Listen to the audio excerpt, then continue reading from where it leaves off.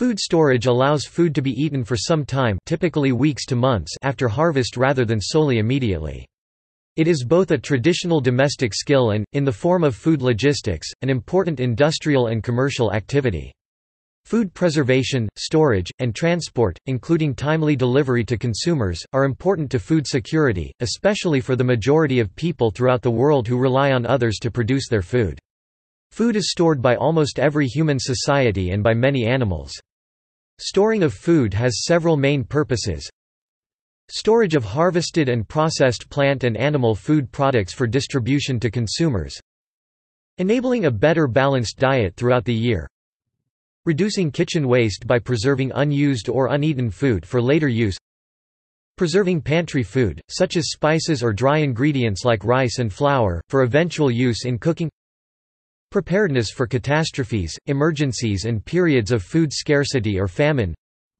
Religious reasons, example, LDS church leaders instruct church members to store food. Protection from animals or theft.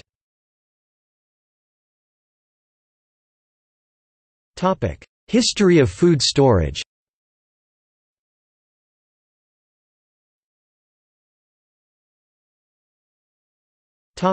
Domestic food storage.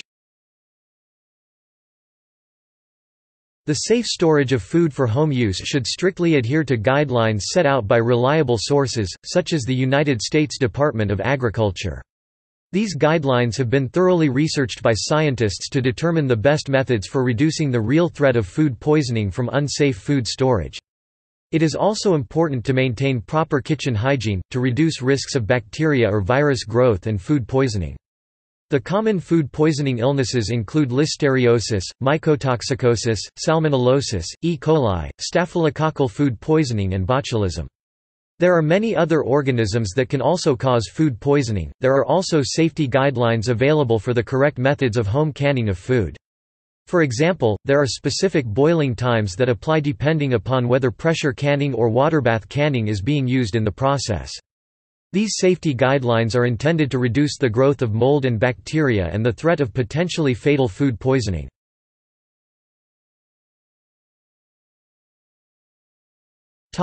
Food storage safety.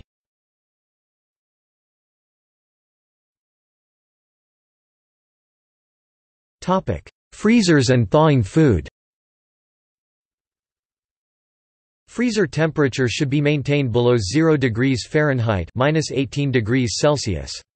Food should never be thawed at room temperature. This increases the risk of bacterial and fungal growth and accordingly the risk of food poisoning. Once thawed, food should be used and never refrozen. Frozen food should be thawed using the following methods: microwave oven. During cooking, in cold water, place food in watertight, plastic bag, change water every 30 minutes. In the refrigerator, throw out foods that have been warmer than 40 degrees Fahrenheit 4 degrees Celsius for more than 2 hours. If there is any doubt at all about the length of time the food has been defrosted at room temperature, it should be thrown out. Freezing does not destroy microbes present in food. Freezing at 0 degrees Fahrenheit does inactivate microbes, bacteria, yeasts and molds.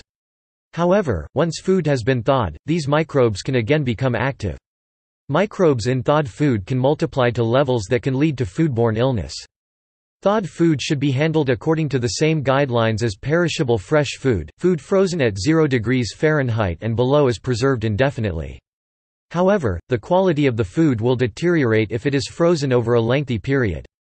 The United States Department of Agriculture, Food Safety and Inspection Service publishes a chart showing the suggested freezer storage time for common foods.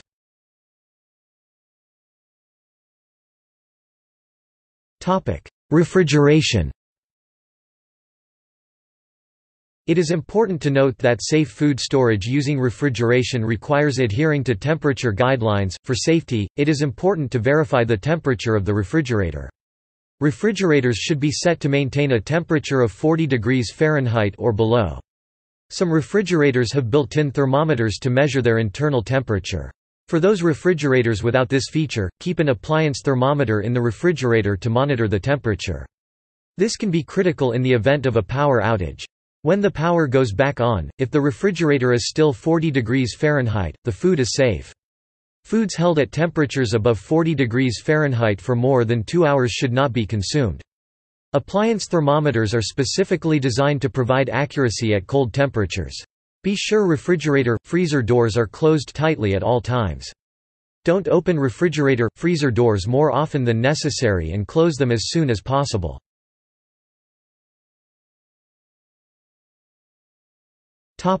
Storage times for refrigerated food. The United States Department of Agriculture, Food Safety and Inspection Service publishes recommended storage times for refrigerated food.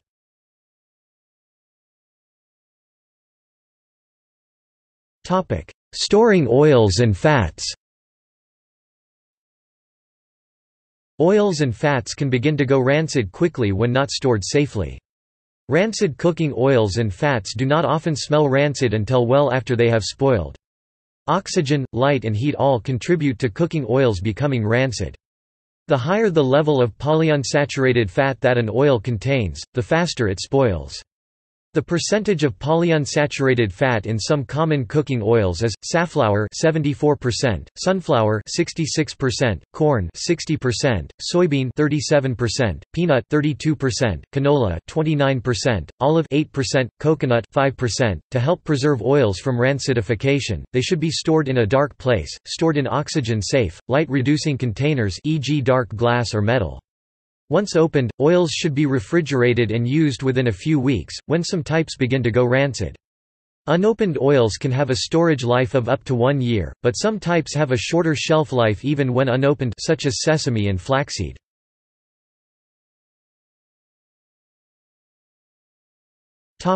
Dry storage of foods.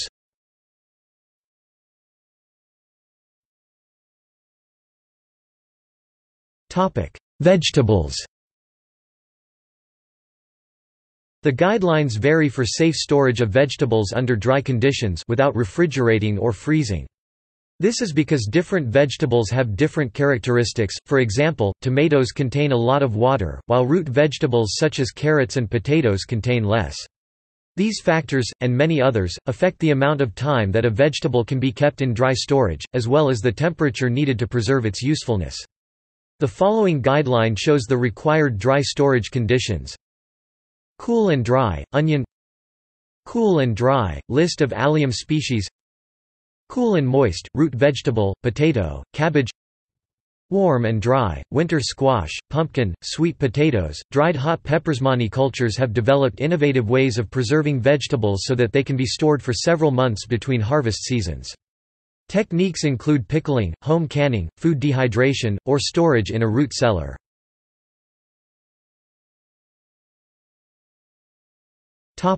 Grain. Grain, which includes dry kitchen ingredients such as flour, rice, millet, couscous, cornmeal, and so on, can be stored in rigid sealed containers to prevent moisture contamination or insect or rodent infestation.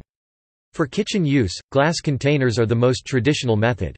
During the 20th century, plastic containers were introduced for kitchen use. They are now sold in a vast variety of sizes and designs.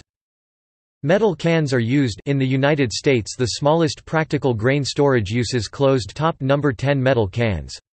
Storage in grain sacks is ineffective. Mold and pests destroy a 25 kg cloth sack of grain in a year, even if stored off the ground in a dry area. On the ground or damp concrete, grain can spoil in as little as 3 days, and the grain might have to be dried before it can be milled. Food stored under unsuitable conditions should not be purchased or used because of risk of spoilage. To test whether grain is still good, it can be sprouted. If it sprouts, it is still good, but if not, it should not be eaten. It may take up to a week for grains to sprout. When in doubt about the safety of the food, throw it out as quickly as possible.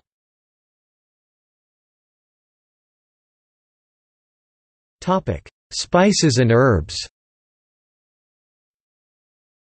Spices and herbs are today often sold prepackaged in a way that is convenient for pantry storage.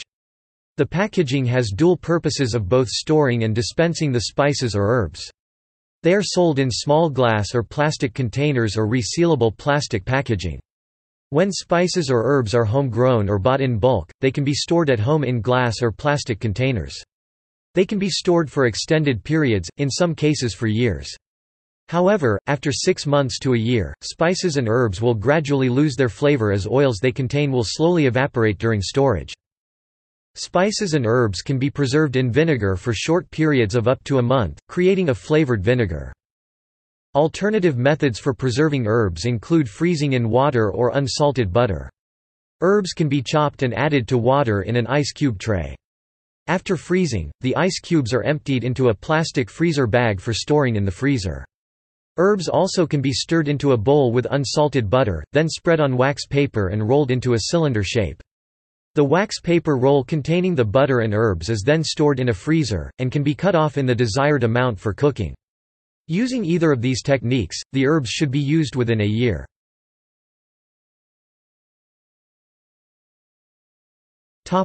Meat. Unpreserved meat has only a relatively short life in storage. Perishable meats should be refrigerated, frozen, dried promptly or cured. Storage of fresh meats is a complex discipline that affects the costs, storage life and eating quality of the meat, and the appropriate techniques vary with the kind of meat and the particular requirements. For example, dry aging techniques are sometimes used to tenderize gourmet meats by hanging them in carefully controlled environments for up to 21 days, while game animals of various kinds may be hung after shooting. Details depend on personal tastes and local traditions. Modern techniques of preparing meat for storage vary with the type of meat and special requirements of tenderness, flavor, hygiene, and economy. Semi-dried meats like salamis and country-style hams are processed first with salt, smoke, sugar, acid, or other cures, then hung in cool dry storage for extended periods, sometimes exceeding a year. Some of the materials added during the curing of meat serve to reduce the risks of food poisoning from anaerobic bacteria such as species of Clostridium that release botulinum toxin that can cause botulism. Typical ingredients of curing agents that inhibit anaerobic bacteria include nitrates. Such salts are dangerously poisonous in their own right and must be added in carefully controlled quantities and according to proper techniques. Their proper use has however saved many lives and much food spoilage. Like the semi-dried meats, most salted, smoked, and simply dried meats of different kinds that once were staples in particular regions, now are largely luxury snacks or garnishes. Examples include jerky, biltong, and varieties of pemmican, but ham and bacon for instance, still are staples in many communities.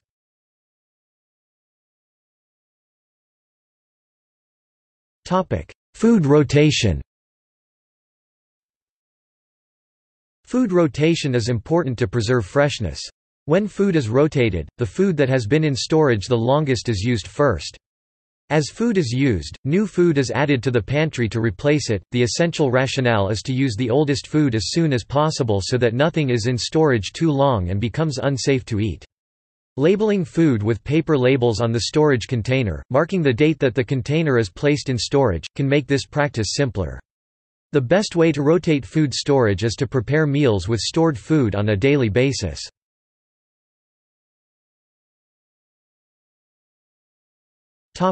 For emergency preparation.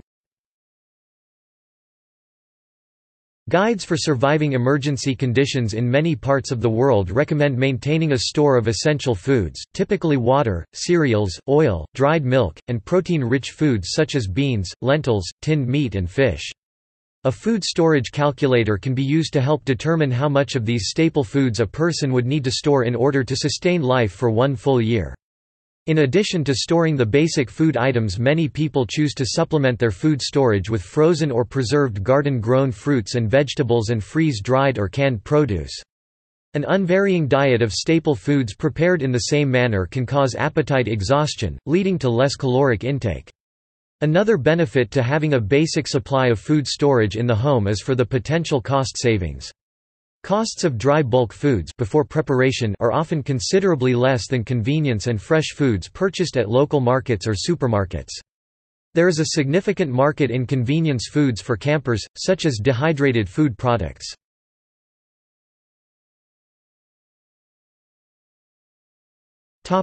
Commercial food logistics.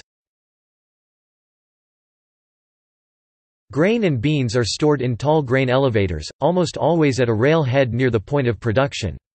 The grain is shipped to a final user in hopper cars. In the former Soviet Union, where harvest was poorly controlled, grain was often irradiated at the point of production to suppress mold and insects. In the U.S., threshing and drying is performed in the field, and transport is nearly sterile and in large containers that effectively suppresses pest access, which eliminates the need for irradiation.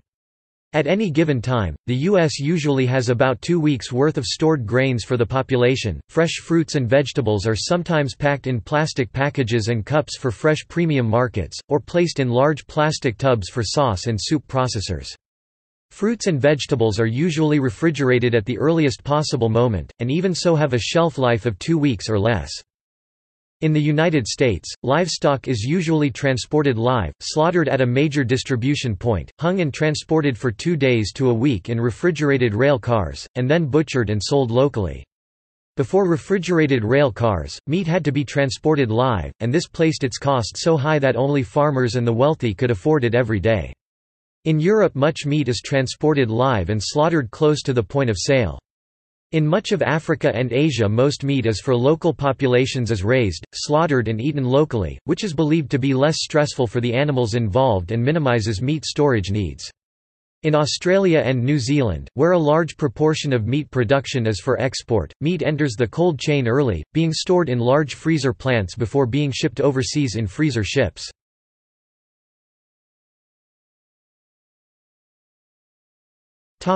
Food storage facilities. Silo – these are used to store grains like wheat and maize. See also